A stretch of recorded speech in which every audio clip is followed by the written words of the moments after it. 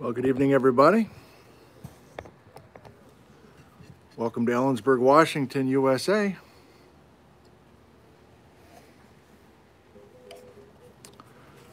The local time is 5:51, a couple minutes late. And we will begin our program at 6 o'clock. Topic of the program, the Saddle Mountains. I'm so glad you could join us this evening. It's a warm one. Probably 85 degrees right now.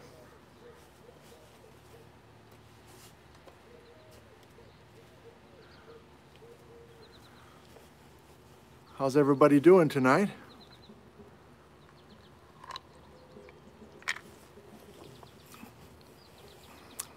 Good. Hi, John.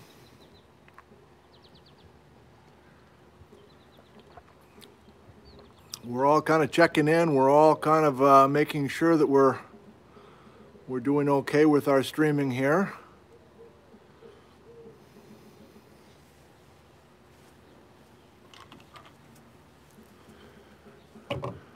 Yeah, once we get to the top, hello Brian, once we get to the top of the hour, I'll tell my story about whether we were going to do a field trip tonight or not. I guess we're not. But not for lack of trying. So I'll tell you that yarn in a bit.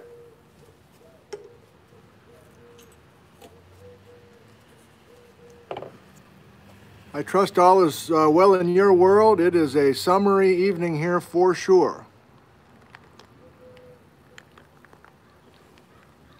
Hello, Gene.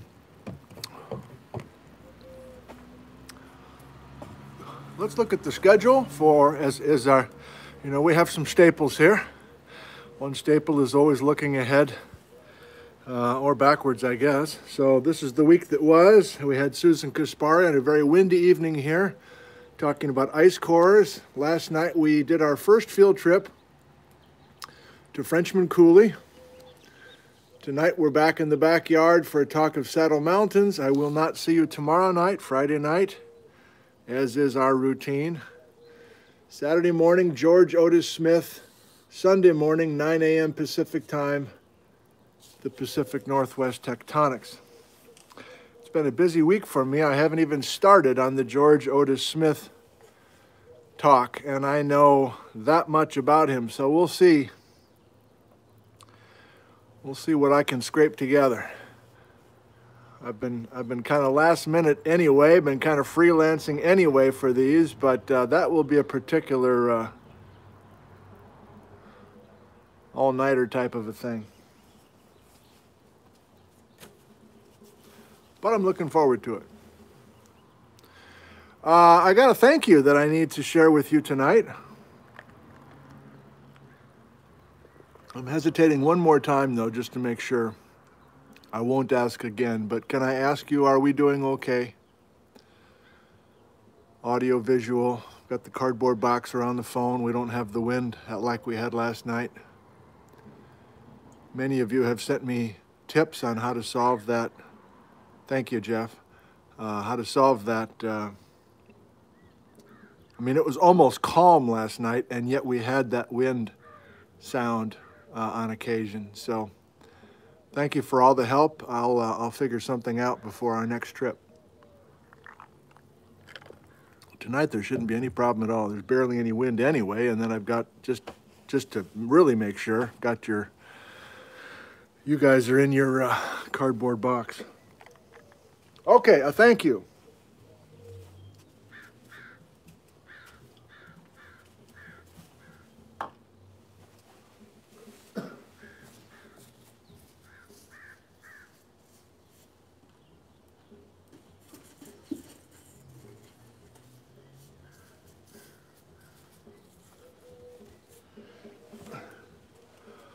So the UPS gal came in her brown truck. Is that UPS? It's UPS, isn't it? And had this box. And she said, you better get this in the fridge now, perishable and fragile. And I'm like, well, thanks very much. I'll do that. And so I open it up. There's a dry ice thing in there and the whole deal. And so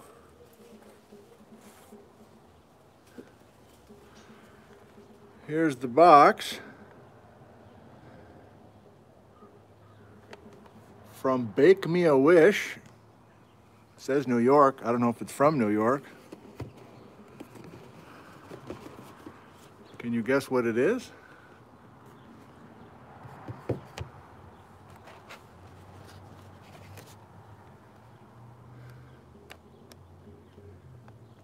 They have been thawing for about 2 hours. Still not sure what they are. I don't think I would have known what they are until I read the card and the description.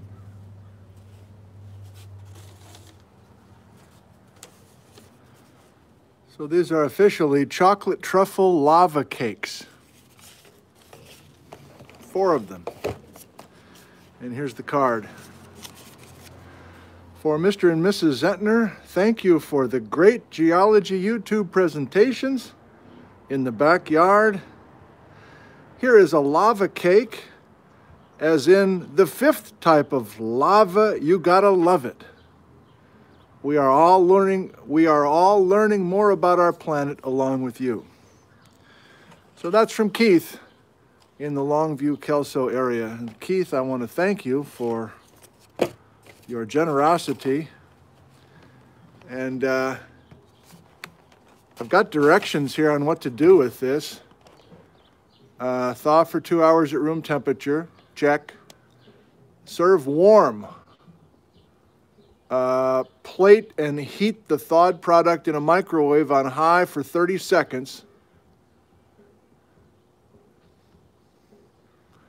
Accompany with whipped cream, berries, and/or your favorite sauce. Okay, well, I don't think we're doing that, but we'll do our program tonight. I'll sign off, and then if you want to stick around, instead of taking a walk like we did last night out at Frenchman, we'll have a little lava show. I think I know what it might be like, but maybe you do. I've never had a lava cake. Chocolate truffle lava cake. So thank you, Keith. That'll be fun. We'll enjoy these virtually after the talk tonight.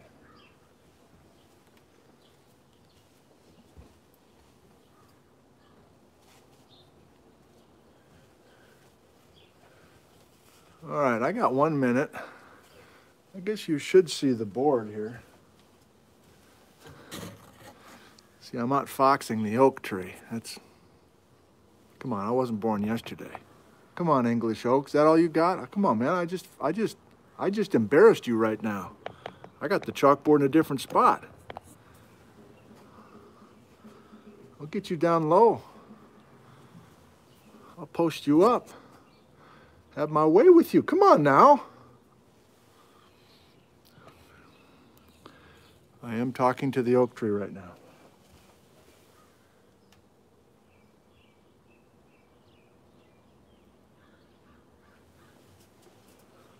That'll do. Give me a minute, would you? I need to think. Thanks for joining us tonight.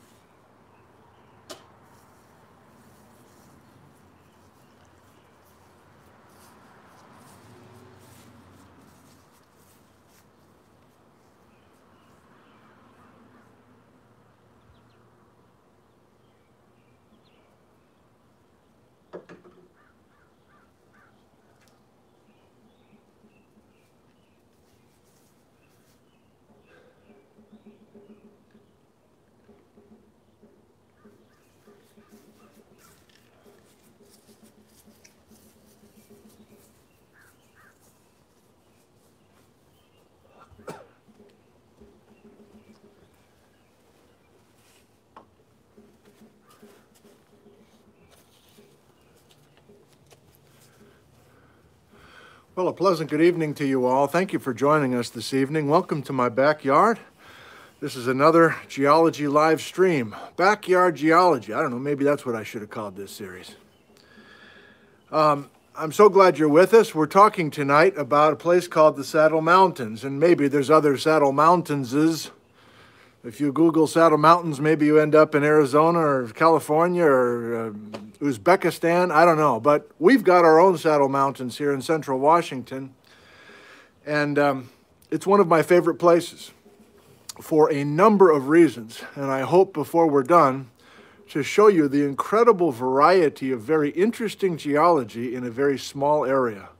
Plus it's rural, plus it's got a bunch of beautiful sage, plus there's high and lows, plus there's water, plus there's history, human history. There's lots going on. And you know, I think by now that I've been leading field trips over the years. I think we started, Carl Loquist and I from the college, we started doing these public trips for free, these public field trips. We choose Sunday. We've been doing these Sunday field trips, 4 of them every year, I think since 2007. That's a long time, I guess. And there's almost an inside joke now. I keep going back to the Saddle Mountains for a different reason. It's like, oh my God, this guy doesn't know anything new. Well, actually, we keep learning new things. I keep learning new things. I keep sharing the new things. But we keep going back to the same general place.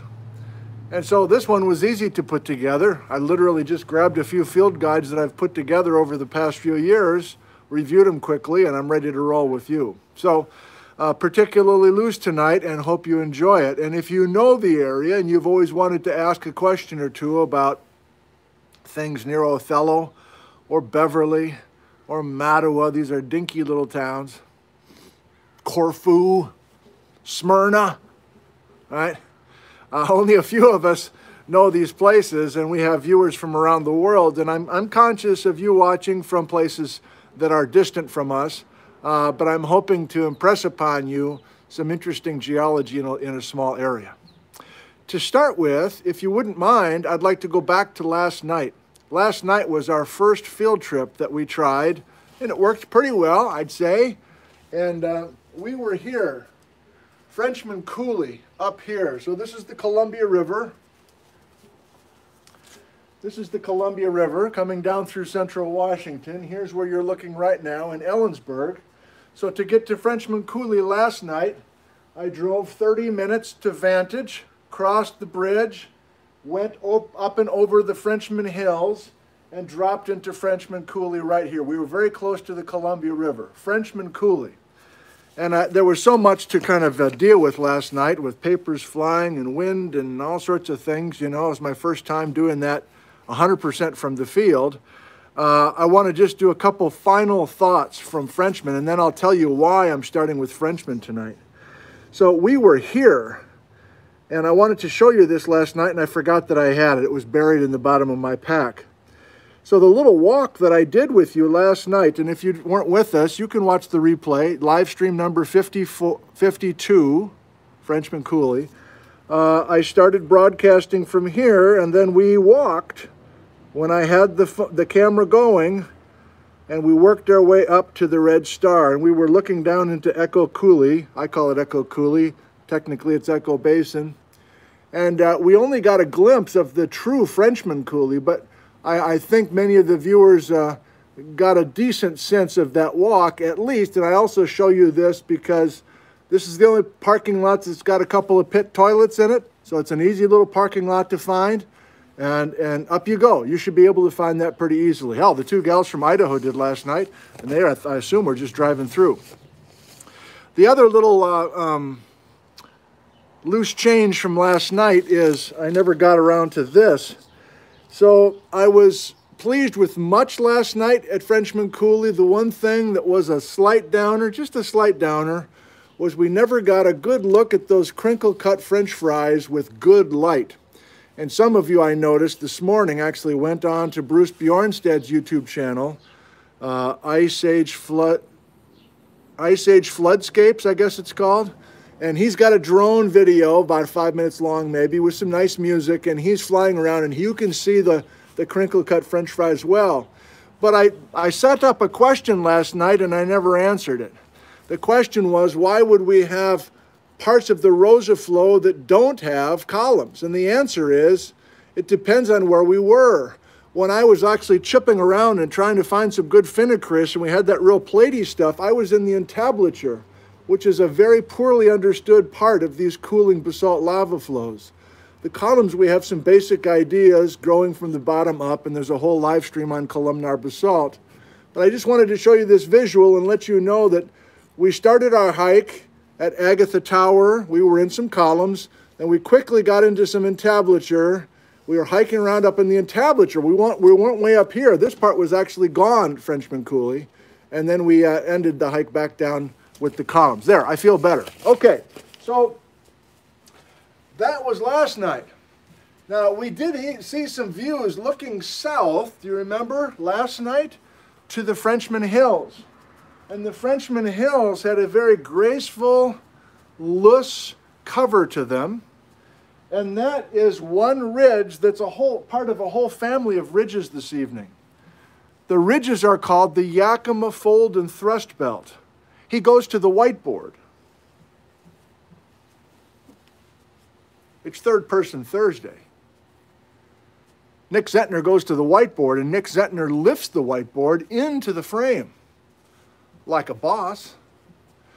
So look at the laundry list of things that we want to talk about. I could spend an hour on each of these topics, but my point is all of this stuff is available to enjoy at Saddle Mountains. So I'm just briefly introducing right now the Yakima Fold and Thrust Belt. The Saddle Mountains Fault is next. Then something called the Ringold Formation, which is a favorite topic of mine recently. I never used to care about the Ringold. Cougar Point Tuff, Old Columbia River, and something called ice caves, which sound intoxicating. And I include it tonight because people always ask about the ice caves over at Saddle Mountains. And I've got a little bit of inside scoop for you.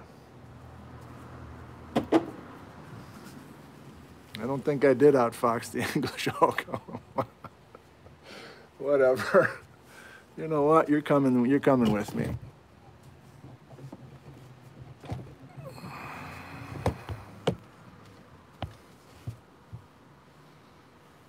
Yep.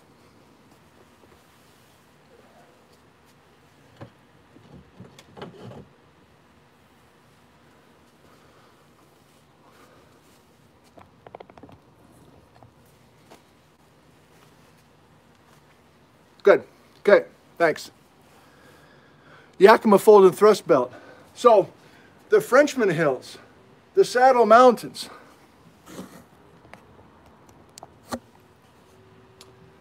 Menashtash Ridge, Umtanum Ridge, Yakima Ridge, Rattlesnake Hills, over to Autanum Ridge. There's a story here for these ridges. And in a way, this Saddle Mountains episode is a summary live stream because we've discussed thrust faults, we've discussed supervolcanoes, we've discussed old river systems. We've been at this a while. And yet the Saddle Mountains, we can put it all together. So let me ask you, are you aware why we have this family of basaltic ridges? And oftentimes, if you get to the top of those basaltic ridges, you actually can see loess, graceful piles of loess. I'll give you a hint. Each of these basaltic ridges are layers of basalt lava that then started to get squeezed, and each basaltic ridge started to form into a ridge. So in other words, the ridges were not always there. Do you know why? What am I going to go grab in the grass right now?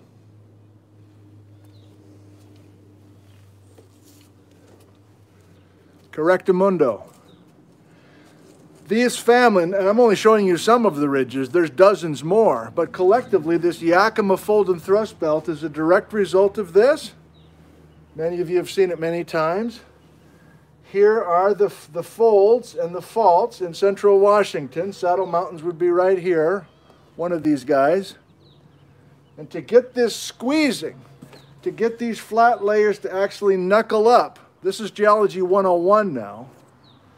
We take Northern California and we rotate it north And Northern California pushes into Western Oregon pushes into Western Washington, and there's a big stop sign up here in British Columbia, and they're not playing our rotation game. And as a result, we're doing a lot of squeezing, a lot of compression of the bedrock layers in central Washington, and we now have GPS receivers to document that. Okay? Now, that's Geology 101, that we just take these layers and arch them up in the Saddle Mountains or Boylston. So the Saddle Mountains continue into my county, Kittitas County, and become the Boylston Mountains, and then they kind of wimp out as they approach town. Badger Pocket is up in there. Okay. Well, Geology 201, I guess, it's not just a simple knuckling up. Each of these ridges is a knuckling up, but also a sliding north. I'm blinded now. I think I'm in the frame. So here's our flat layers of basalt. We start the clockwise rotation. We start squeezing these layers. We start knuckling them, but notice that my knuckle is going to start creeping north. Like it's almost like these are caterpillars that are all facing the Cascades and they're all inching their way sideways. That's a dumb analogy. Forget I even said that. It's like these are gummy worms. Also equally dumb, but let's do it anyway. We've got all these worms. Each of them is a basaltic ridge. It's a big knuckle that's 1,000 feet high, by the way. They're not little hills. It's 1,000 feet to the top of each of these guys from their base. Many of the locals here in Ellensburg walk to the top of Menashtash Ridge. It's a good workout. A few thousand feet up, a few thousand feet down. 1,000 feet up, 1,000 feet down, excuse me. But what I was trying to show you there is that not only are these things lifting, so in other words, the knuckles, I'm showing you knuckles that are kind of coming up at you. Can you see my knuckle is actually coming at you? But in addition to coming up, it's also being pushed north. So here it is in cross section. Knuckle up, but pushed north. What I'm trying to get at is that there's a big fault. There's a big thrust fault.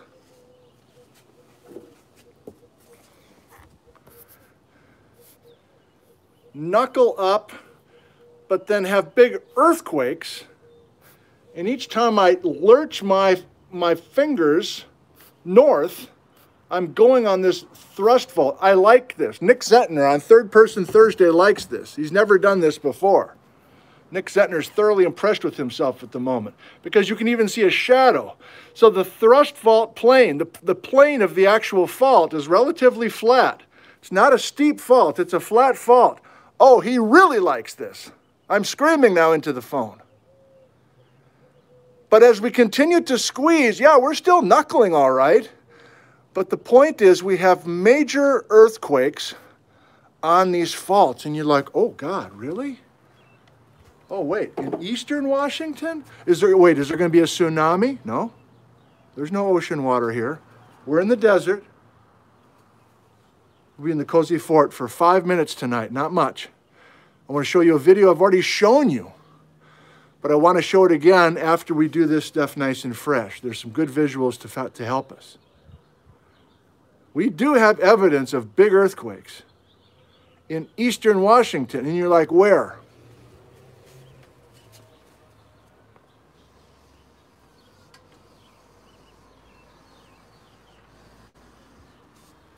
I just made a fat, heavy black line.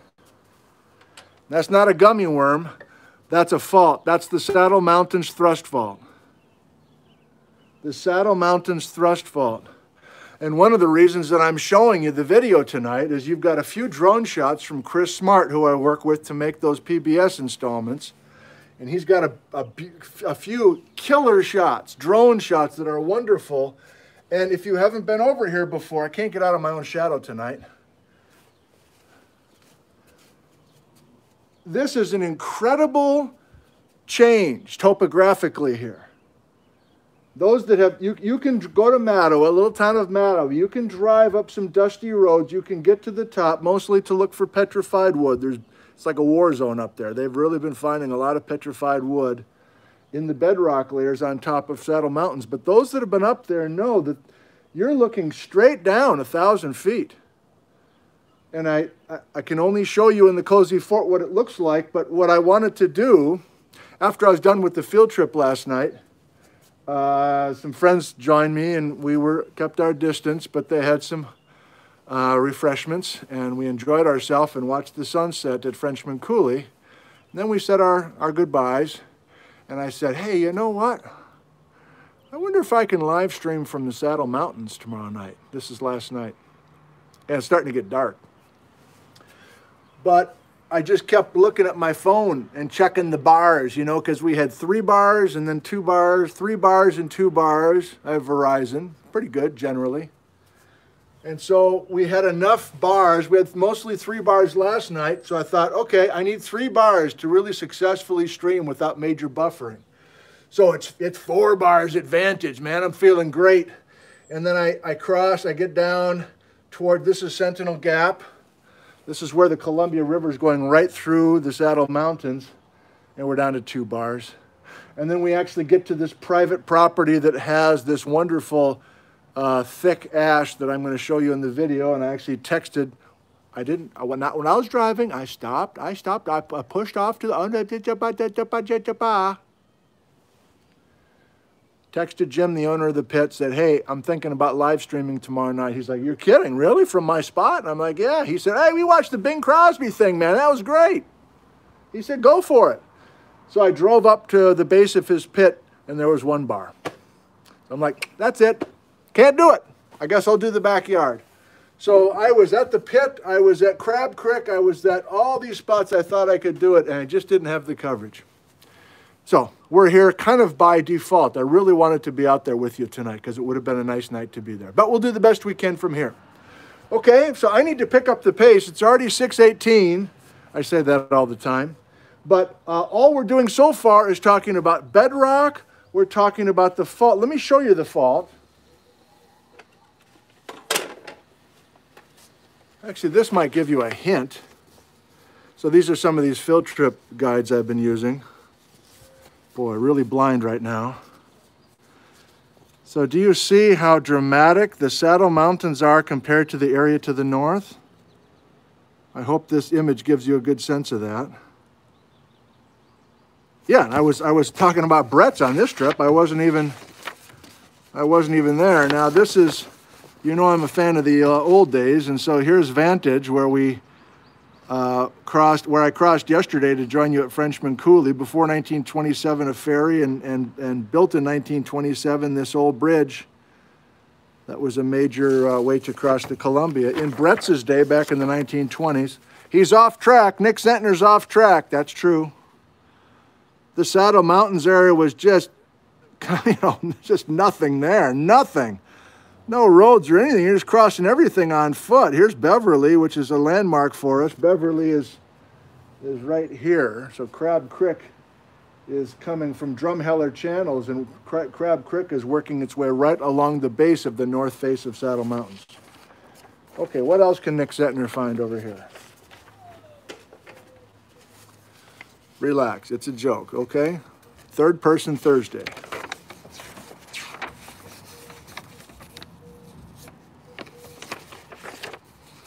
No, we're not ready for that yet.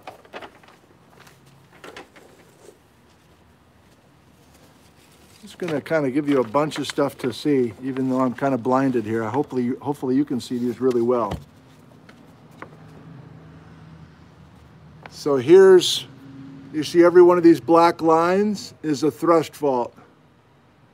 So my knuckling up the back of the whiteboard, that's the story for each of those black line segments. Skip the basalt. We know about the German chocolate cake. Yeah, this is what I wanted to show you. So one of my favorite things to do when I'm trying to kind of take complicated stuff and present it to the public on one of these field trips is I take a very complicated map and I make some copies, and then I break out my old colored pencils and I start coloring it away to try to have it make a little bit more sense. And I know there's a lot to absorb what you're looking at, And all these field trip guides, by the way, if you're interested, I'm doing this quickly, but you can go to nickzentner.com, find the Ellensburg chapter place, and I've got all my field guides that you can see as PDFs. You can even print them out if you want. So this is one of those, and I just want to show you the geometry of these layers. Are you able to see this? Our thrust fault is barely visible, but you can see this is kind of the knuckling that I'm talking about. It's not quite as obvious here as I want. Here's a better one. Here's a better cross-section by Steve Rydell back in the 80s. Here's another one of these knuckles with the major thrust fault at the base.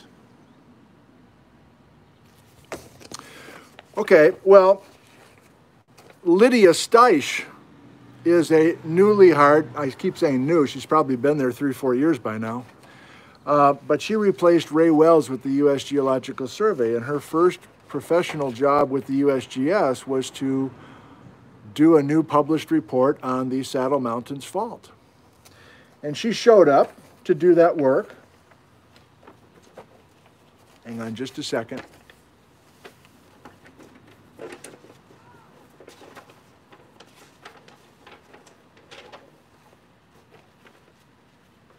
Hang on, Patrick.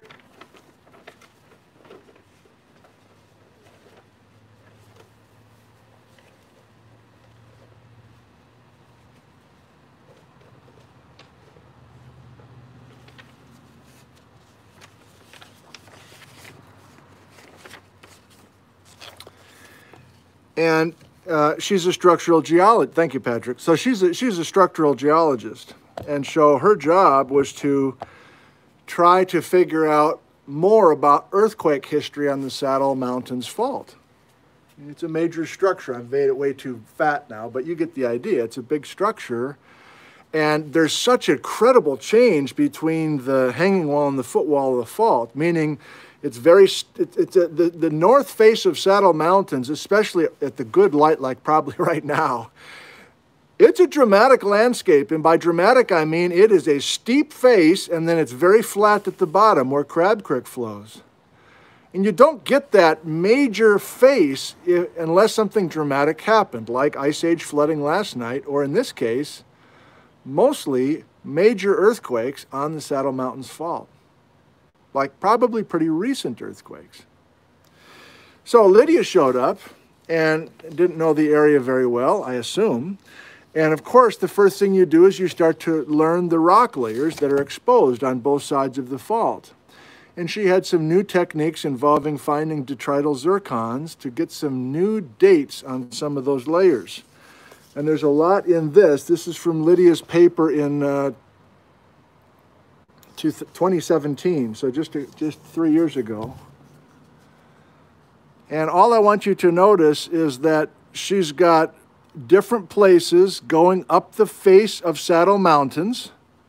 She's got names for these stratigraphic sections like Schoolhouse and Smyrna. And so if you know those little locations along Crab Creek, below the north face of Saddle Mountains, you kind of have a sense of where she's going up. But there's a bunch of non-basalt layers that she was carefully studying and climbing up that face with her dogs. And she was finding layers. Now, am I close enough where you can see some numbers? She actually came up with some brand new dates that we didn't have before. Obviously, you see the 6.979 million years old. I'll tell you what that's about in a second. But can you read my other little red numbers here? Hopefully you can. Those are layers that we've always known about, but we never had a way to get an absolute age on them. And she now has given us some very precious new dates. Okay, well, what's the main story? The main story is, because of the kinds of rocks that she's seeing in these sections, mostly the brown stuff, which are basaltic conglomerates, meaning that there's a bunch of German chocolate cake pieces that are falling into these areas. Her interpretation, and it's a pretty straightforward one, is that before 6.79 million years ago, Saddle Mountains was just a knuckle. So we start making saddle mountains when we start squeezing these guys, going back even 12 million years ago. We start to knuckle up. Do I go to this again? Yes. So let's pick a number. 12 million years ago, we've got our layers flat. Saddle Mountains is not there. The ridge is not there. It's flat, flat, flat, flat, okay? And then we start squeezing Northern California to Canada. We start arcing, we start knuckling up. I have my whole arm now. I just need to do my hand.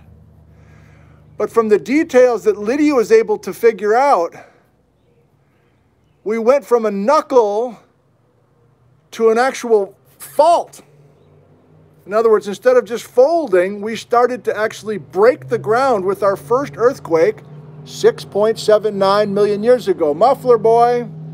And then we continue making earthquakes. Here's the magic answer. How often do we have big earthquakes on the Saddle Mountains Fault? Is it 1,000 years of stress being pumped into these rocks before we jump again? Is it 5,000 years between big earthquakes? Is it 500 years? We don't know. We're just getting started. But Lydia's work helped us realize that we really didn't have a fault making earthquakes until 6.79. And because there's so much growth of the Saddle Mountain Ridge in the last 6.79 million years ago, we know that this is still an active area. And I don't want you to lose sleep over it, kids, but I do want you to be aware that it's an exciting place to study geology because there's a lot of very fresh, exciting deposits located there. We keep it moving. What else is on our list? I'm going to do this very quickly. I already scrubbed this off. That says Ringold Formation. The Ringold Formation and the Cougar Point Tuff. So, I've been around a while. I get asked a lot of questions. Email, in person, after public talks, whatever. It's great. Big part of my job. I enjoy it. I keep a little tally kind of in my head of how often people ask about certain things. And if they ask a lot, I go, you know what? I should actually make a program on that somehow. So one question I almost always get when people bring up the Saddle Mountains is, I can almost finish their sentence. They're like, yeah, we were out chucker hunting and we were there along Crab Creek. You know where I am? Oh, yeah. Uh-huh. Yeah, east of Beverly. Oh, yeah. And it's usually in the shade, but we were looking up at that face of Saddle Mountains, and we could actually see a couple of, like, what are they, like sandstone layers up at the top? Like, what are those layers? And for a long time, I'd say, well, I've never been up there. It's tough to get up there. They go, oh, yeah, I don't know how you get up there. Well, we now have a drone, so I've actually got good video. It's short, but it's good video. And Lydia scrambled down from the top down to those 2 tan layers and carefully measured them, analyzed them, got ages from them. And so I'm here to tell you right now what those 2 layers are. I'm not saying Lydia discovered what the layers were, but she got new information that really helps us snap it into focus. Close to the top of the Saddle Mountains, there's 2 tan layers, depending on the light. Sometimes they look white. The lower of the 2 is called the Cougar Point Tuff, and that's ash that fell out of the sky from a supervolcano explosion in southern Idaho. 11.81 million years ago. Now, if you're really on top of your game, I just told you the date for when we started to lift the ridge. The ridge had just begun to grow, remember? 12 is when we started. So we began the knuckling 12, and shortly after that, here comes 30 feet of ash falling out of the sky from the Bruno Jarbidge caldera. Bruno Jarbidge caldera. I get a lot of actually, it's Jarbidge. Actually, it's not Jarbidge. Actually, I live in Idaho. It's Jarbidge. Thank you. We got 30 feet of ash falling out of the sky and landing on a saddle mountain that's just not there. It's just starting to knuckle. But that 30 feet of volcanic ash is still there. It's just 1,000 feet higher than it was before. In case it hasn't dawned on you, the Columbia River is older than the Saddle Mountains. The Columbia River goes right through these two ridges with no problem at all. And that's because the Saddle Mountains and the Frenchman Hills were not there. The Columbia River was doing its thing, getting itself established, and then we start the knuckling up. The river's older than the ridges. Now, in the case of Tanum Ridge, I'm not sure what the story is there, because you'll notice that the Columbia River takes a pretty hard left, pretty hard turn to the east, and the Tanum Ridge is a big one, and it's right there. So maybe there's a little, I'm spitballing now. Nick Zentner is spitballing on Third Person Thursday. Maybe the Tanum Ridge actually is a little bit older and got established enough to detour the river at a certain point. It feels like I'm all over the place. I kind of am, but I feel like if you have watched most of these programs from the backyard, we've covered most of this. I don't feel like I need to start from scratch with each of these things. And some of you feel like I go too slow sometimes anyway. So this is kind of a, assuming you have a few basics, and if you don't, you might go back and watch a couple of these programs. So, what are the two tan layers towards the top of the Saddle Mountains, which you'll see in the Cozy Fort in just a few minutes? The lower of the two tan is what? Ash that fell out of the sky from the Bruno Jarbidge caldera near Twin Falls, Idaho. Amazing. At the same time, ash was falling out of the sky in Nebraska, buried a bunch of rhinos at Ashfall State Park, northern Nebraska. Major stories. What's the other white to tan layer that's really truly at the top of the Saddle Mountains? Say the folks that ask that all the time. I can be a jerk now and just go, yeah, watch the 5-minute program. You'll get your answer. No, that's not what I do. That top tan layer is called the Ringold Formation. And the Ringold Formation, to me, was just a bunch of boring lake beds until a couple years ago, until guess who? Lydia Steisch showed up and started carefully studying the sand that's in the Ringold Formation. Let me show you something.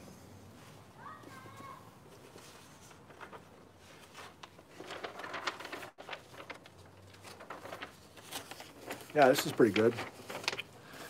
This is a field trip I did in, I don't know, a couple of years before Lydia showed up, so I was just learning some basics.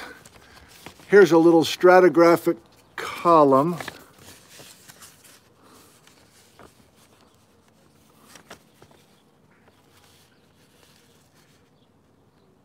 Okay, you can see that okay? So the purple,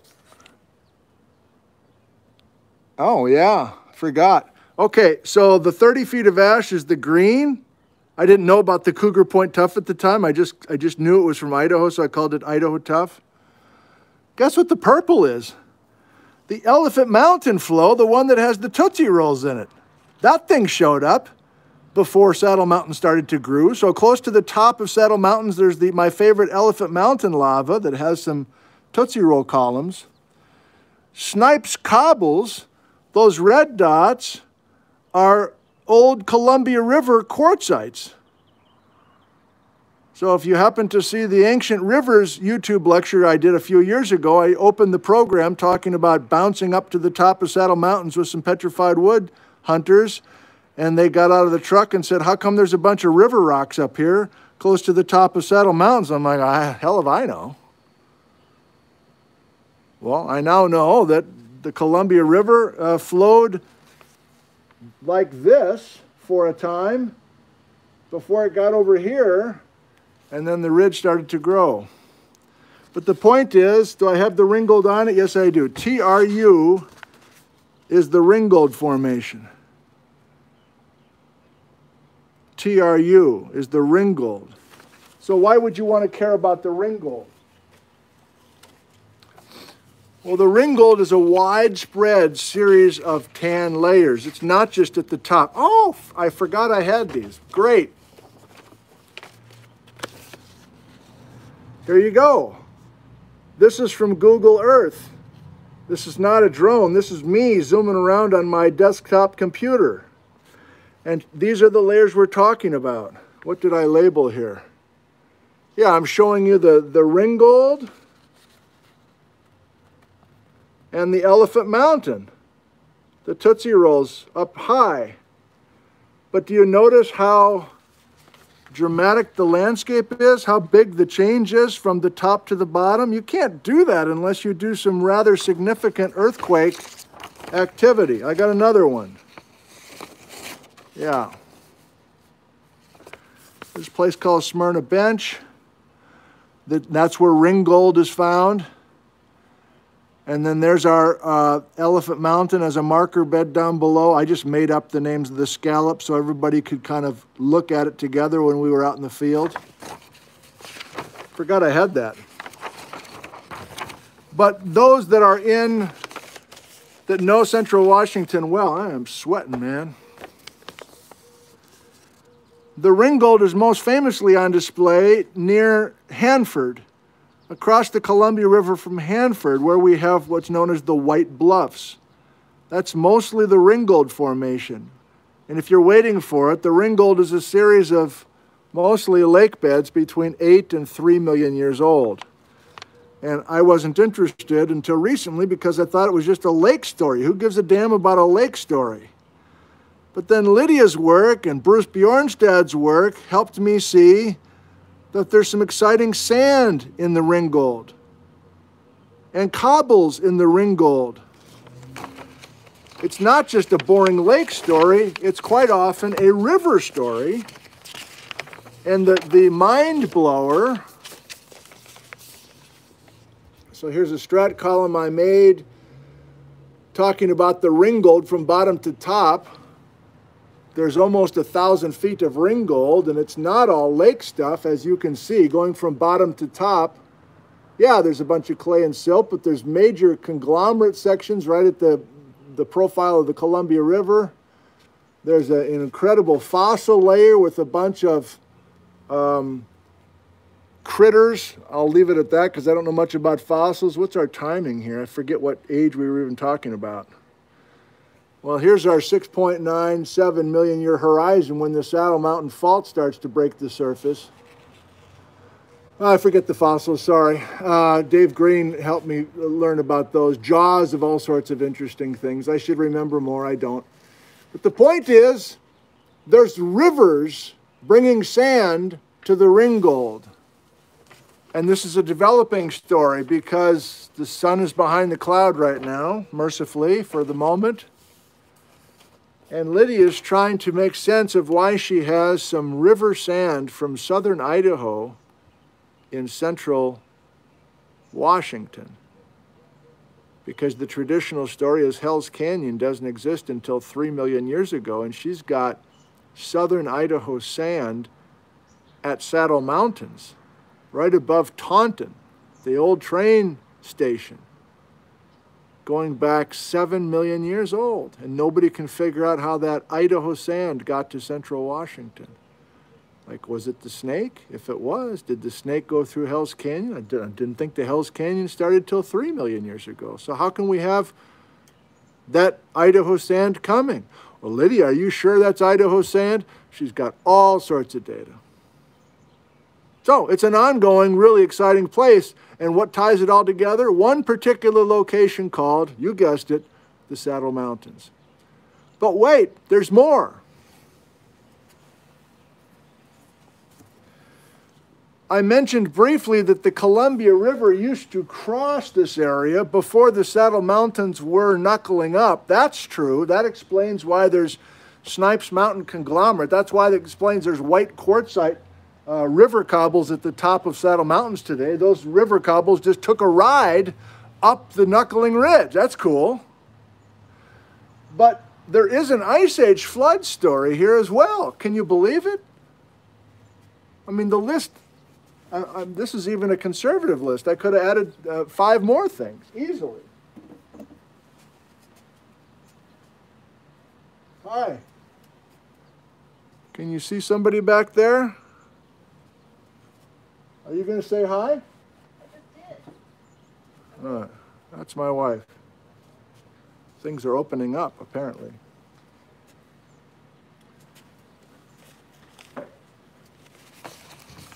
Are we having visitors in the backyard? Why would we be having visitors during a live stream of 1,000 people? Nick Zentner wonders that. Nick Zentner will not think about it anymore because he's talking to you. If you recall, now we're jumping to less than 20,000 years ago. Very, very recent activity.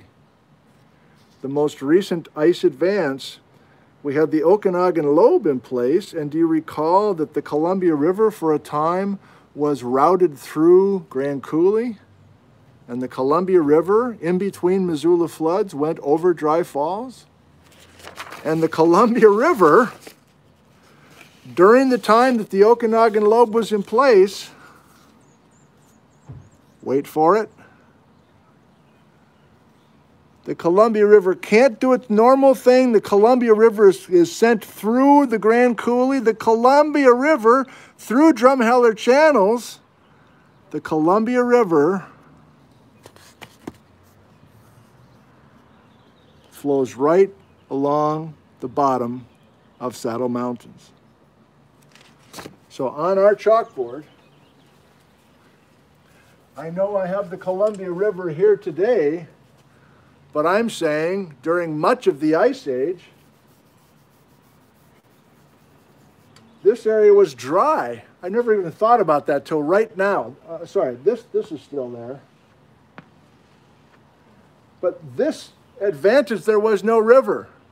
When the Okanagan Lobe up in the sky, when the Okanagan Lobe was in place, there was no river at Chelan. There was no river at Wenatchee. There was no river advantages. Instead, can you see this?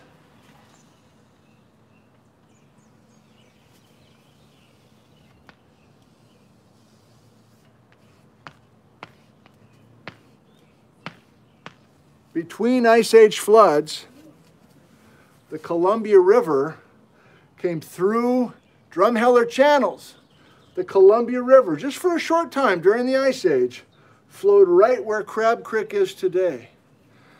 And during the Ice Age, when the Okanagan Lobe is in place and we don't have regular river stuff, we have a big batch of water, a Missoula flood event, and the Missoula flood water. This is Brett's walking around with his students in Drumheller channels, remember? The woman and her kids, the Peeping Tom, and the Missoula flood is coming and actually carving a couple of little subtle coulees that you might know downstream. Muffler boy. Okay, it's 6:45. I want to read an email to you, and then I want to go in the cozy fort with you just a second. Now, a lot of people ask about those 2 tan layers in the top of Saddle Mountains, for sure. But there's maybe more people, usually older people, that hear about this place at the base of Saddle Mountains where in the olden days they would store meat through the summer in ice caves. And who's they? Usually people that work for the railroad. The Milwaukee Road is a railway that was put in the 1900s, the first decade of the 1900s, I think. It was all in place by 1910. There's railroad buffs that'll correct me here, but I think I just Googled that before we came out here. And when they were working on that rail, they discovered that the major talus fields, you know what talus is, or scree? You know, if this is the actual, if the chalkboard now is the face, the north face of Saddle Mountains, it's a steep face. Gravity's working on that thing. There's occasional regular sloughs of rock, loose rock coming down this face and making huge aprons, piles of just angular blocks of rock. If you know this country at all, you know what I'm talking about. Scree slopes, talus slopes, etc. Well, if you're at the base of Saddle Mountains, you have this ridge that's 1,000 feet high. You're not getting any sun at any time of the year directly hitting these talus slopes at the base of Saddle Mountains. And so apparently, and this is where my knowledge runs out, there's cold air that gets into those pores in the talus slope, the base of Saddle Mountains, and the air is so cold that even in the hottest days of summer, you can keep that beef or other things, ice cold beer, I guess, refrigerated before there's even a whole lot of electricity in the country. This is 1909, 1912, 1915. So I always get asked, have I been to those? Do I know about those? Where were those? Where were they? Well, as you know, I've been getting a blizzard of emails, and I'm appreciative of everybody taking the time to email me, but I'm having a hard time keeping up. But I did get 2 emails from Larry from Seattle. And so, Larry, I hope I'm not violating your trust. I'm not going to give your last name. I want to read what Larry said in his 2 emails. And just because people keep asking about it. So here's Larry from Seattle, who was a former student of Dr. George Beck, by the way, at Central in 1956 and 1957. That alone is pretty cool. But Larry says, hey, Nick, I got some Saddle Mountain history for you. When the railroad was built, Milwaukee Road, first decade of the 1900s, the workers installed a short drift into the base of the mountain to store food, meat. In 1957, when I was there last time he was there was 1957, the only thing left was a wooden door set in the rock face. Oh, now wait a minute. Is Larry talking about the actual basalt, or is he talking about the talus? I assume it's the talus. I opened the door, and there was only about 20 feet of tunnel. I don't know the length, the original length of the drift as it had caved in. There was a small stream of water less than 2 inches wide and approximately 1 inch deep flowing out of the mountain. But what was really cool, pun intended, says Larry, was the skim of ice on the edges of the stream. Also, a cold draft coming out of the tunnel. Just a little fact from the past.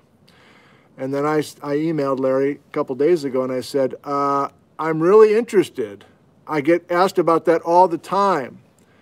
Would you be able to give me a hint on where that was? So he replied a couple days later. I'm going to try to give you directions, but this was 60 years ago. I went to Google Earth, but it drives me bonkers. So he says, you start driving east from Beverly. You go about 5 miles, you cross Crab Creek. From there to a waterway with a large rock fan on your right is approximately 3+ miles. The railroad reefer, is that really what he meant? R-E-F-E-R, railroad reefer should be in that 3-mile space. Walk was flat from the road to the base of Saddle Mountains where the drift was dug. Almost to the top of the rock gully is a large petrified wood deposit. That was the reason for my visit. I'm trying to set up a trip to show my wife where I walked so long ago. Thanks a lot, Larry. So, that's all I know. Thanks to Larry for his inside scoop.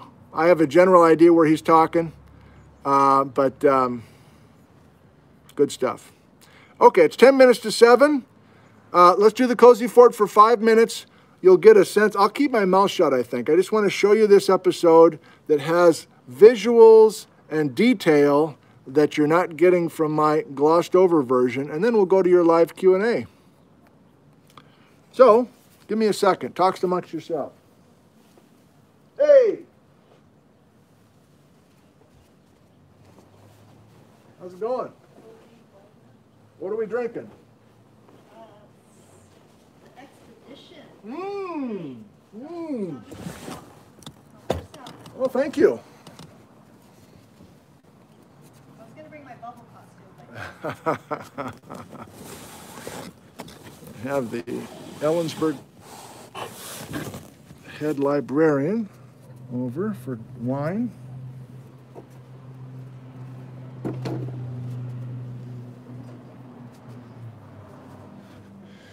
So what do we have left to do? We are looking at a 5-minute clip. We're doing about 10 minutes of Q&A. And then if you are still interested, we're going to cut into a lava cake.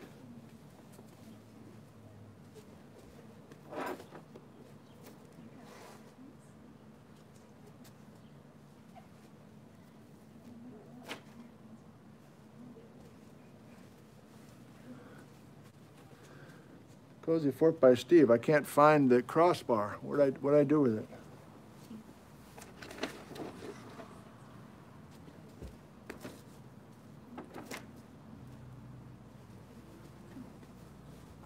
What in the hell?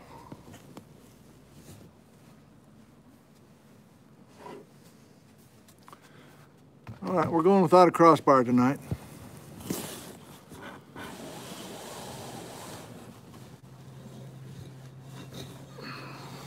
I think it's worth it. It's only 5 minutes, but I do think it's worth it. And I hope that you'll agree when you see it. This is an episode of Nick on the Rocks from PBS television. We filmed it last summer. I kind of forget. It was a hot day. I remember that. I was sweating then like I'm sweating now. Well, that's the end.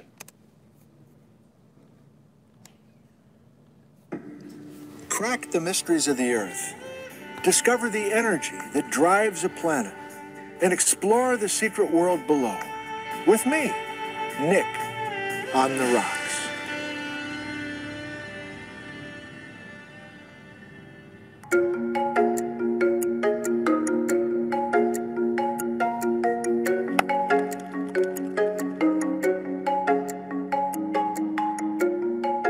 Nice.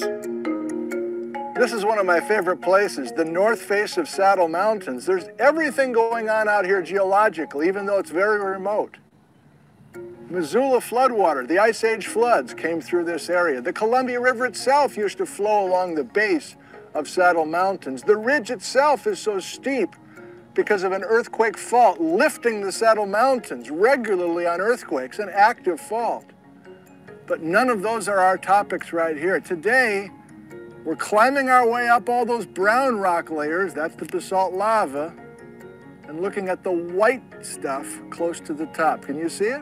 What's that white stuff up on top? That's a lot of volcanic ash that fell out of the sky. But where did it come from? Which volcano is responsible for that layer? That's a great shot. This is a seismic risk story that continues.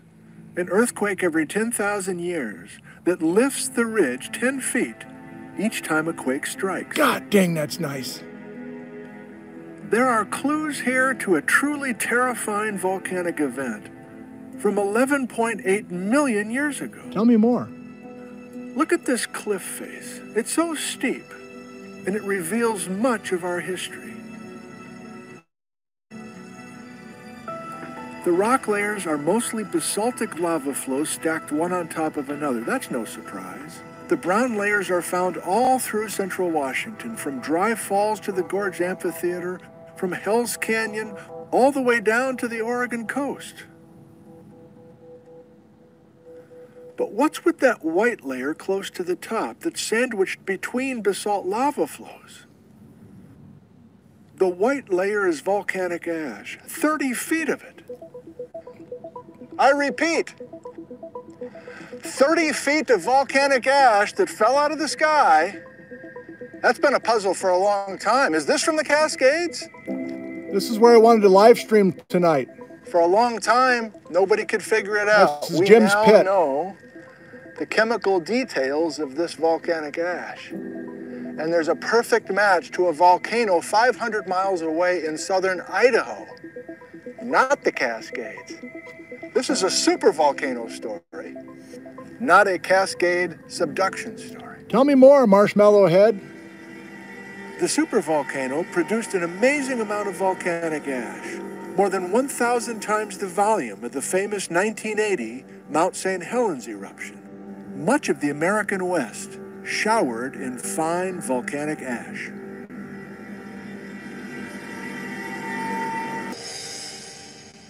So yes, it's true, the scale of these supervolcano explosions is off the charts.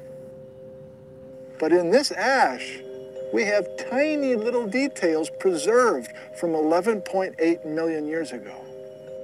Raindrops falling through an ash cloud, the rain turning to hail, the hail getting coated in ash and being perfectly preserved as accretionary lapilli. Right here. Look at those details. These hailstones are gone, but the ash coating remains. Thousands and thousands of accretionary lapilli. The most recent supervolcano explosion on Earth was 70,000 years ago. What did that scene look like? What did it sound like? What did it smell like? We don't know the details because humans have never seen a supervolcano erupt.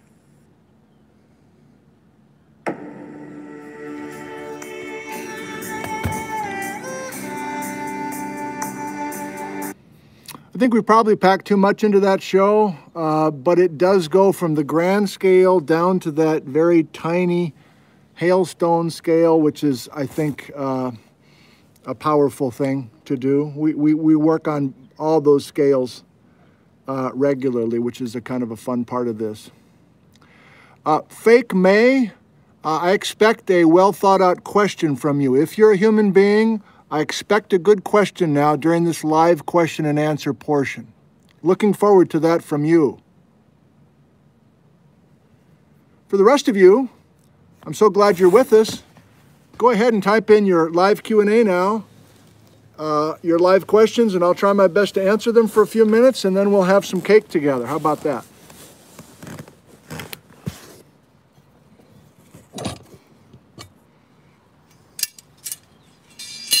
Appreciate you sticking around this far. We got 1,000 people. Good.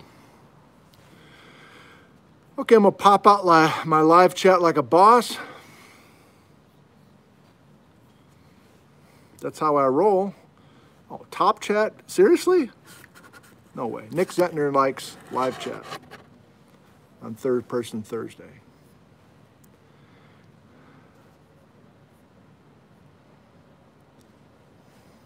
Kurt, how do I look up the location of that ash wall you were in front of for your video?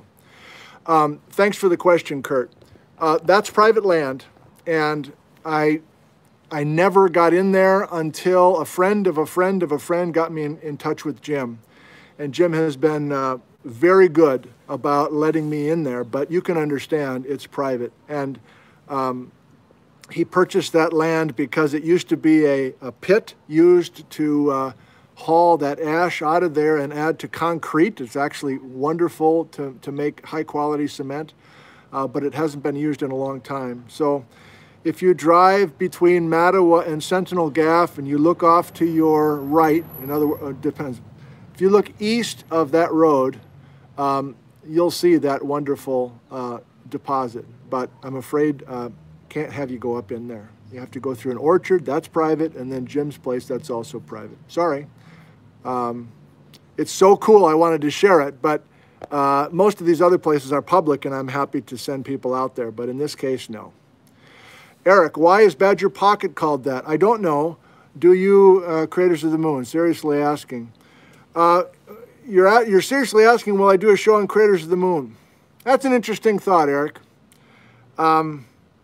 It's been a running joke on this live stream because people ask about it so often, and I was honestly saying, why do people keep asking about this place? I barely been out there. It's been 35 years since I've been out there. I don't know. I could whip something up. Good idea. I'm not promising, but I'll think seriously about it. Thank you.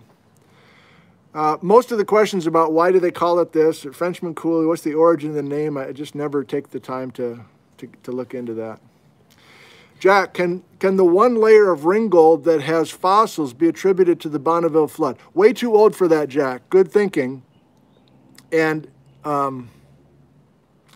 we're talking about 3 to 4 million years ago. If Dave Green sees this, he's going to be ticked because I got a note. I saw some stuff. I forget how we got together, but basically Met somebody through Facebook. That sounds kind of shady. And this guy lives in Wapato. And he says, I used to collect incredible fossils, fragments of megafauna in the White Bluffs before they converted it to a national monument. And I want to show you all this stuff I've collected. And it's disarticulated stuff. There's not a complete skeleton. God, what did he have? Early horse and a jaw of a pig or something. This is embarrassing. I don't. But it's millions of years old. Millions of years older than the Bonneville flood. Good thought. Doesn't work time-wise. Nick, are the new 289 asks, Nick, are Horseheaven Hills between Prosser and Patterson, Washington part of the lifting? Absolutely, John.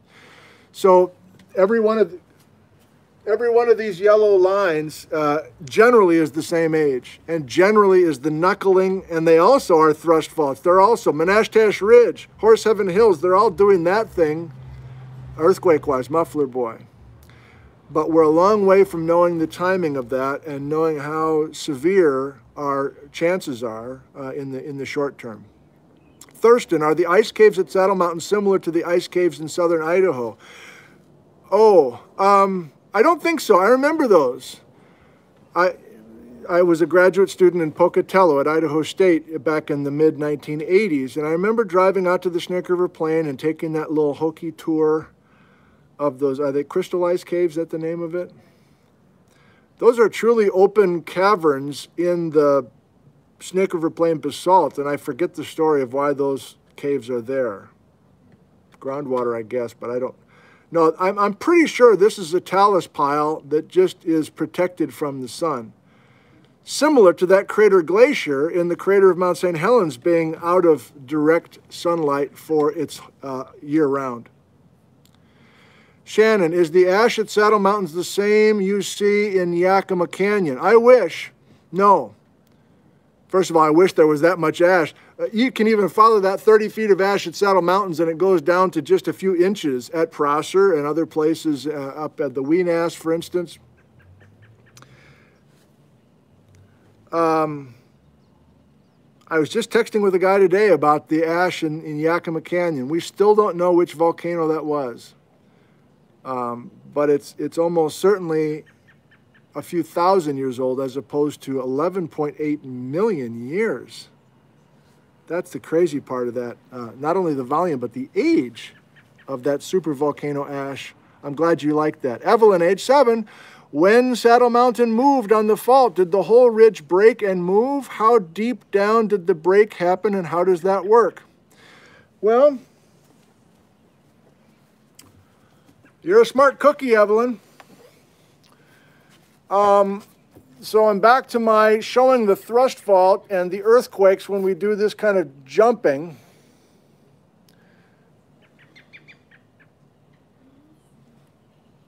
Did the whole ridge break? Probably not. I would think of the ground breaking and slipping just maybe the width of my fingers. Maybe it's just like that. Well, is that true even? I don't even know. I mean, the thrust fault is a plane. I think we should think of the whole thing moving, Evelyn. Just 5 feet or something like that. That's for our purposes. That's the way we want to go. I haven't seen fake whatever. I'm still looking for him. Automatic scroll. You gotta love it. Timothy.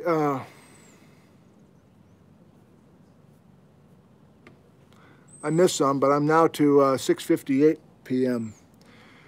Is the small body of water below the mountain shown on the video a sag pond related to a fault? I'm not sure, Mazer. There's some groundwater seeping in there. There's some irrigation water that's kind of artificially ponded in there, but I'm not really sure. You might not know that area better than I. Kevin, are the calcified rhizoliths part of the Ringold Formation? That would have to be lacustrine, right? Kevin, if I can't even pronounce the word rhizolith, that means I don't know anything about it. I'm sorry, I don't know anything about it. James, were those landslide deposits at the base of the scallops? Yes, thanks for the reminder. There are significant landslides. Of course, we've got a steep, again, if this board is the steep north face of Saddle Mountains, there are significant landslides, small and large. The biggest is the Corfu landslide. If you Google Corfu, C-O-R-F-U, landslide, F-U. We're now over by Othello, Washington. That's a beauty. And I've been out looking at the Corfu landslide with earthquake geologists, and they say, well, obviously, there's a big earthquake story here with the Saddle Mountains fault, so there must have been an earthquake trigger to this major Corfu landslide. And then I've been out with Ice Age flood geologists, and they say, well, obviously, we have a huge amount of water coming through Drumheller channels, and those floods undercut Saddle Mountains at Corfu and triggered the landslide with a major Missoula flood. And I go back and forth, but I think the position of the Corfu landslide is so dramatic and so clearly tied to where the high velocity water coming through Drumheller channels were that it makes sense that that's a Missoula flood story. But if you like landslides, north face of Saddle Mountains, big and small, amazing.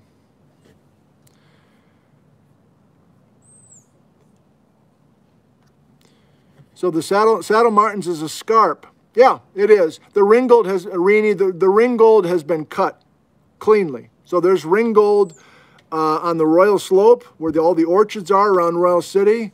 And there's that same Ringold on the Saddle Mountain side, but they're offset. And so the scarp is between those. Sandy, is the hail part of the ash fall phenomenon, big electric storms? Very difficult to say. The general discussion is a supervolcano, and there's more on that deposit. And Hans Schminke, who studied it first of all, and there's a couple stories about Rheingold beer, etc. You can Google supervolcanoes in the Pacific Northwest. That's a lecture I gave last year, I guess. It's easily the most popular lecture I've ever put on YouTube. And the story there is that this supervolcano cloud that you saw in the animation is so dramatic that it creates its own weather. And the thought is that you're having storms, like rainstorms, going through kind of this frozen cloud. I don't know the physics of it. But you get the hail basically by raindrops turning to hail and getting coated with ash. So yeah, maybe big electrical storms. I think I now see what you're asking. What's the reddish layer above the 30 feet of ash? There's a good question, and that's where Chris got that drone stuff. You can never really see it well from the ground. But he got that drone up there at the right time of night, and that just popped. I was so pleased with that. I think I just started swearing a mile a minute in his office when he showed me that the first time, like out of excitement. That's a baked zone. So the next lava flow comes in, the Pomona lava. Imagine now, you're 30 feet of ash sitting there, I don't know, 100,000 years? You're just sitting there. Now here comes a lava, the next lava from the next fissure, and this Hawaiian lava is flowing in, making direct contact with this fragile styrofoam, basically. So you weld, bake, discolor the top of that Cougar Point Tuff. God, it's so cool. Gene says, microwave the cake. The lava is the hot chocolate that oozes out. That's coming, Gene. We do have a microwave. Humble brag. Shouldn't that ash layer be found elsewhere below the lava flow? Yes, Douglas, but the idea is that it wasn't technically 30 feet of ash that fell in one place.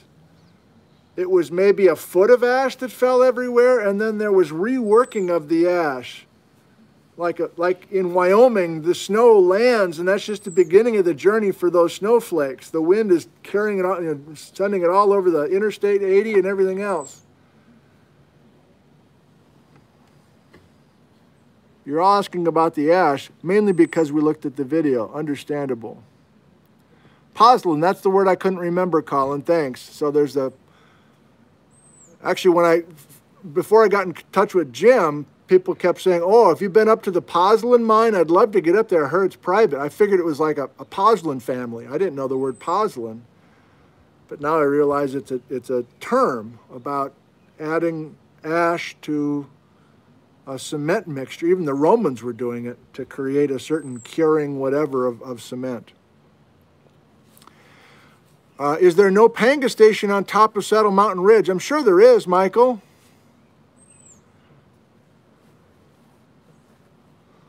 Does Crab Creek run in the fault?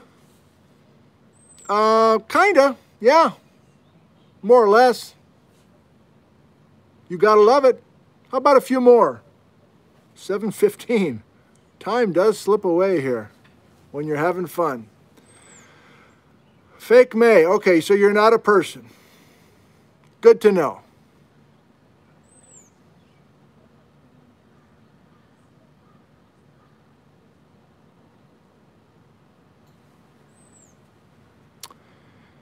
Is the petrified wood available to take, or is it on private property? Gary, it's available. It's public land. There's some basic rules about how much you can take. I don't really know that world. A few petrified wood guys from the Yakima Rock Club brought me up there a few years ago, and it's just not my thing. But there's petrified wood up there for sure.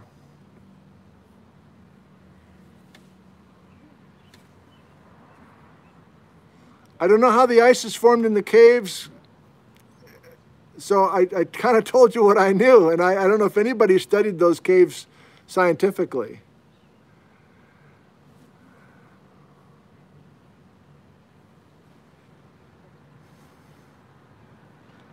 I've hit most of this. Why are there sand dunes at Beverly? Yeah, I think I know the answer. I've asked Carl Lilquist a number of times over the years. I seem to get different answers. Maybe I'm just not hearing correctly. But as I understand it generally, Justin, there's a lot of good-looking sand dunes east of the Columbia River.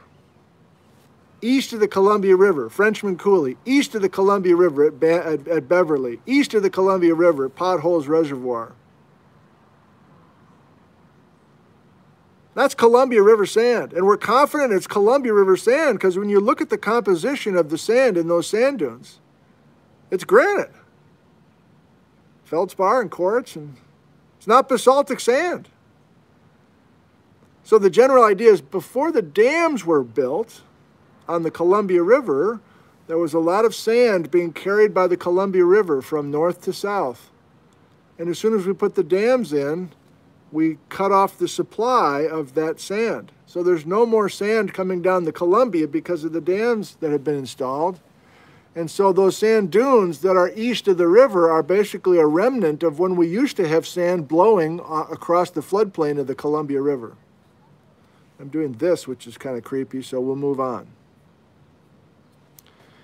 2 more and we're done. Ever plan to do a live stream on Wenatchee Mountains? Well, I do have a request. I was encouraged enough last night that I do want to try. I don't think we'll do a field trip every night, but we'll do at least one more. I need 3 bars minimum. So if you're a Verizon person, I guess even if you're not, email me, please, some suggestions on where I might be able to do a live stream that's got good coverage. As far as I can tell, you got to be close to the freeway or you're in tough luck. It's got to be reliable. I can't be out there, you know, oh, if you go out there on a Tuesday morning, maybe you'll have good cut. No, I got a lot of people tuning in. So it was about as shaky as I wanted to be at Frenchman. I need 3 bars minimum. 4 would be outstanding.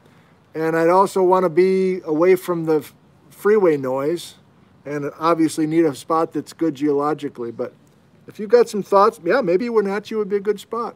That's a good thought. One more. Nobody gives a poop. Thank you, Mark.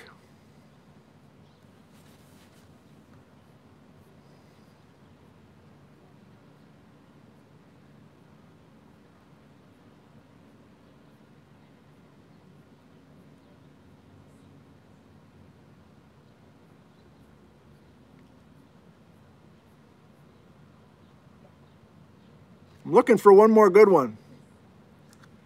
Why are there wind gaps through the ridges thought to have housed the Columbia sometime in the past? We'll finish with that. Thank you, Mark. I covered this briefly on a old Columbia, what was the Ancient Rivers of the Pacific Northwest. I really liked that one, even though people, they locked the doors at the library at 7 o'clock, so everybody's banging on the side doors to get in. It was distracting for the first 20 minutes. Imagine me distracted by something. The question is about wind gaps. So there are places along the crest of some of these ridges. Most famously, Sunnyside Gap. Let's just take that one. Sunnyside Gap is right here. And it's just like it sounds. The crest of the Rattlesnake Ridge is nice and strong, and then there's a little dip. And there's a road that goes over it, and there's, you know, a little bit of wind that funnels through there on occasion, but that's really not the story. The story is, though many of the wind gaps are places where the river used to cross. But the concept is, the river used to cross the ridge when the ridge was a baby. So here's between these two fingers, let's have a river successfully crossing. So the river was there first, area's flat. The river's coming across and it's flat. Now we're starting to knuckle up, and if the uplift of my knuckle is slow enough to allow the river to continue to carve, in other words, the river can match the uplift rate, then the river will just stay in its position and it will continue to cut and will eventually get a true gap like Sentinel Gap or Missoula Gap or Union Gap. But wind gaps are truly wind gaps when the uplift rate is too fast for the river.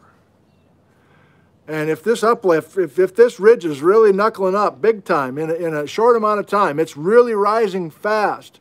At some point, the river says, screw this, I'm leaving. I can't keep flowing here. You're moving too fast. You're lifting too high. So I'm going to change my course of direction and go somewhere else. And perhaps that's the story here. I don't know if there's a wind gap. Where are we? We're on the firing range, I guess. But it could be that this segment of the Omtanum Ridge rose too fast, and the Columbia, even the mighty Columbia, said, I gotta leave. I gotta go somewhere else. That's a good way to end. Thank you. That's an interesting academic discussion. I hope, except Mark, who says, who cares? All right, a toast to you.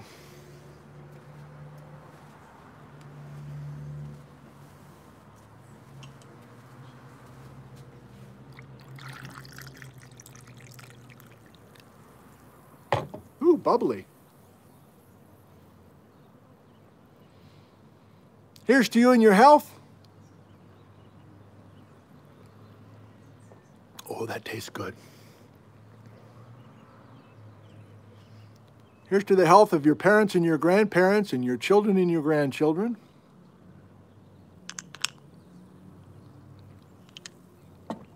Hang on, Patrick.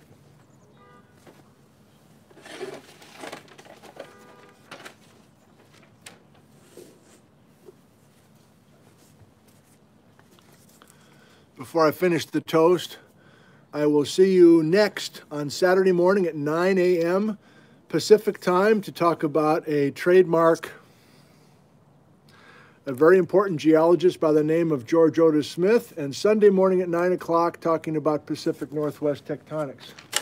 Here's to everyone in your world, in your community, the healthcare workers that continue to do amazing things. On and on and on. Here's to them and here's to you. Appreciate you joining us tonight. It's 7:20 p.m. That's plenty long. I'm signing off to you now from Ellensburg, Washington, USA. Thanks for joining us. Have a good Friday. We'll see you Saturday morning. I love you. Goodbye.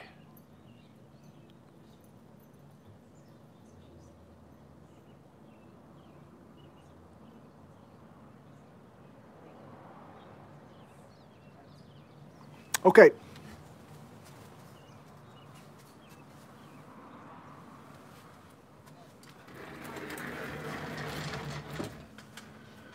So we got 800 people. Let's see how many cake enthusiasts we have.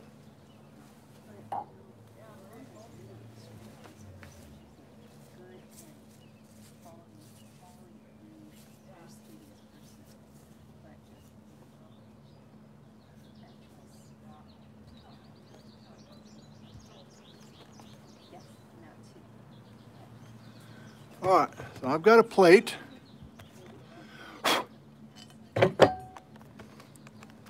Keith, thanks again. There's one lava, we'll do one. One lava cake, okay? So the directions say I should go inside and nuke this for 30 seconds. And that's what I'm gonna do. And then I'm come back out and we'll somehow get into this lava cake and see what happens together. And then I'll share the other 3 with my guests here. By guest, I mean my wife and her friend. I'll be back in 30 seconds.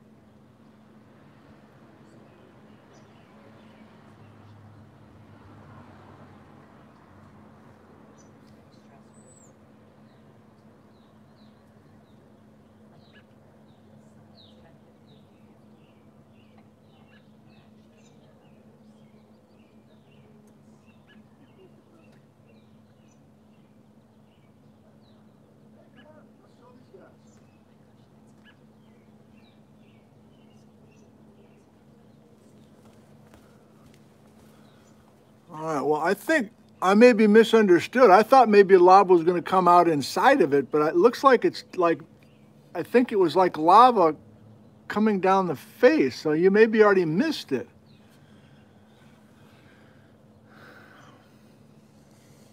What should we do?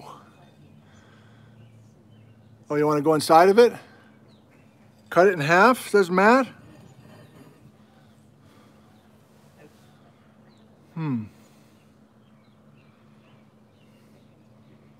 Well, maybe I have a special treat for you to stick around.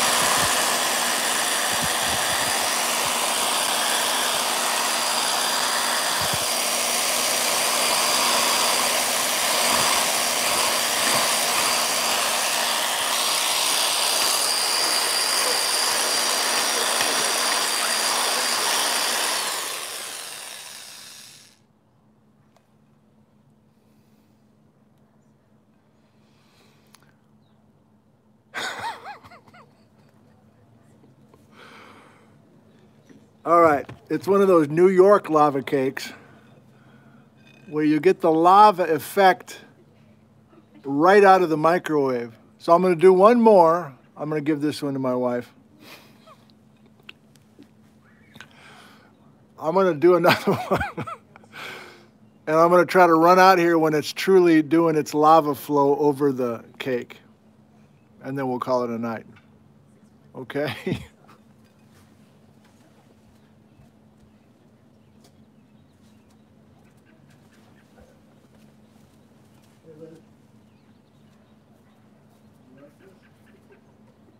Are you still filming? You want me to try? It's got drill bits in it, so you don't have to do it. It's got drill bits in it? Well, I drilled through it. I'm going to say hi to these guys. Tastes like lava. Okay. It's delicious. You guys wondered if he was out here. He's out here. So we're going to go do one more lava cake, and we're going to, I'm going to hustle out here and not fall face first into the lava cake. There's still 670 of you. Where are the other lava cakes? Josephine, I got one for you too. Oh boy. With drill bits, please. Oh, here they are. All right. Lava cake by Keith. Take two.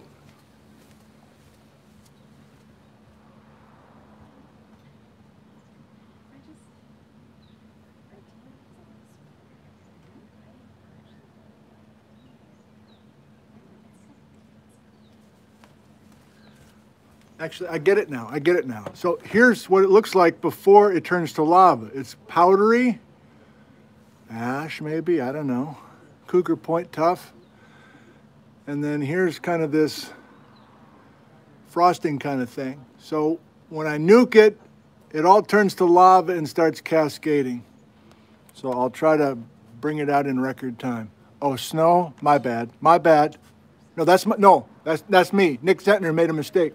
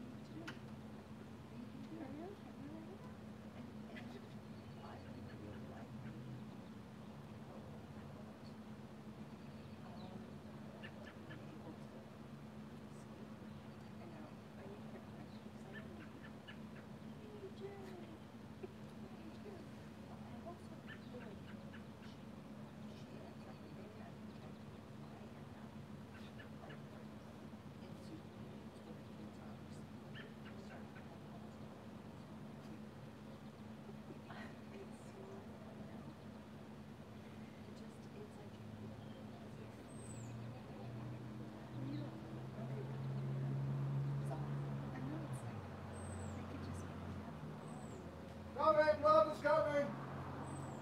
Lava's coming! Lava's coming! Lava's coming! Lava! Lava! Lava!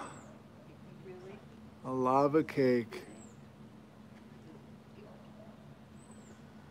You gotta lava it!